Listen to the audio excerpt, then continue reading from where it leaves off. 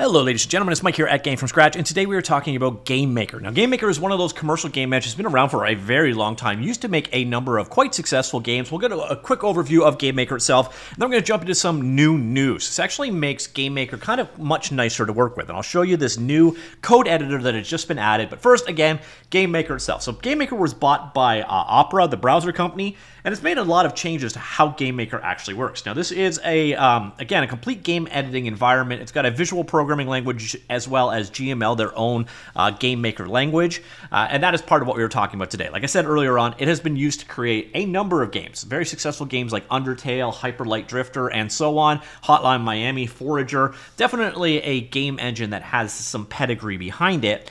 And one of the major things that happens with Opera taking it over is they've changed the licensing structure of it quite a bit as well. You can use it completely free in a non-commercial capability. So you'll notice here, non-commercial games you can create using it. You can also create GX export games. So this is for the Opera browser. You can export out for the desktop, web, and mobile. If you want to have a commercial license, you have to upgrade to a professional one-time fee of $100 US, or you get into enterprise if you want to have console support, more or less. So that is the new pricing structure of GameMaker. It kind of just makes it more accessible and appealing to everybody. You can actually get full access to the entirety of the tools to do your development work for free. And you only actually basically have to pay once you're going to start selling your game, and you only have to pay quite a bit if you're going to be selling your game on consoles. So that's a quick overview of GameMaker itself. And the reason why we're talking about it today is this. So Beta 3 was just released, and the cool new feature here is the code editor. A couple of other things happen in this change as well, but the biggest one here is this new code editor. So do keep in mind, if you want to check this out today, you're going to have to download the beta version. It's available for Windows, Mac, and Ubuntu Linux right now if you want to go ahead and check it out, or you can just see what I'm going to show you. So here we are. This is GameMaker. This is the beta version of it. And right now, if you want to edit code, it's a little bit on the sloppy side. So we got this guy right here. We can edit the object, and we go down, and we got a variety of different code editors we could come here. So you say if you're dealing with stepping or key down, this is the code that will execute. So this here is the existing editor structure in the way that you work with GameMaker right now.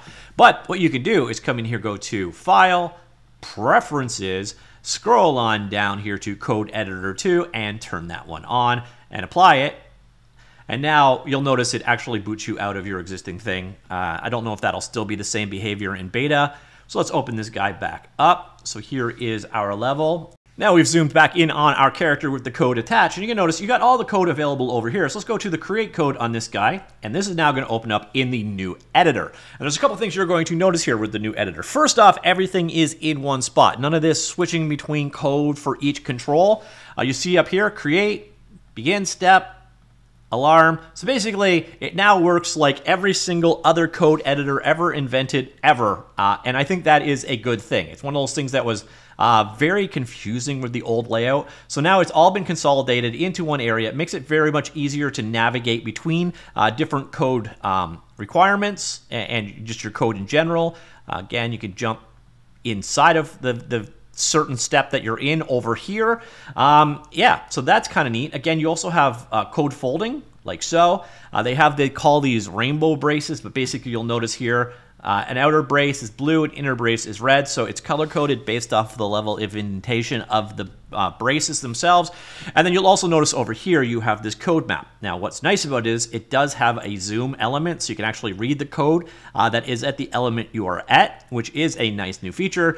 And then on top of that, you can also have it show the diagnostics, so if there are errors, you can actually have them highlight within the mini map over here.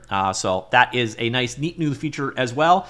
So that is it. There's this new code editor available here. Now what is frustrating, you can't drag and drop things off like so, which is a little irritating, but what you can do is right click and I can say detach workspace, and then now that code editor is basically a standalone window. So I could go ahead and snap it to the right here, and we'll put GameMaker on the left, or obviously if you were using multiple monitors, you can move it off into an individual monitor and so on. That is a very nice feature. I do appreciate that. Now I do know, I wonder if it's smart. Yeah, okay, so it's smart enough to know here, if I navigate over here, it will move it over here as well.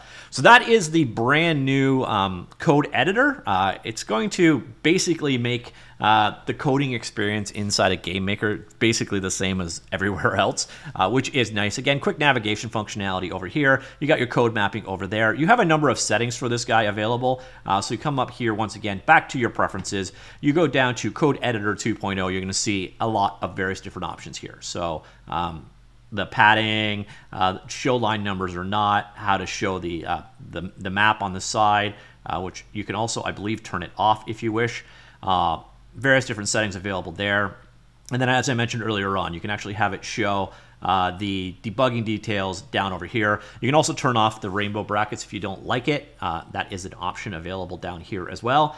So that is the new editor. There's a couple of other so there it is. So you can show diagnostics on the scroll bar on the one-hand side. So yeah, that is it. So once again, brand new code editor, new navigation of the way you work with your code, and so on. I do think it's an improvement. I am curious to hear what you actually think of GameMaker in general and of this new addition to it.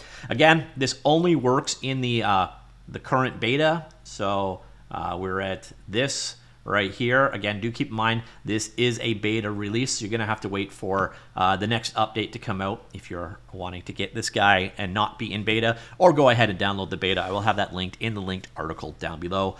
There are a couple of other features in that beta again, but I do think the new code editor is by far the biggest new addition. So yeah, that is it in beta 3 of 2024.400. GameMaker just got a brand new code editor. Let me know what you think. Comments down below. I'll talk to you all later.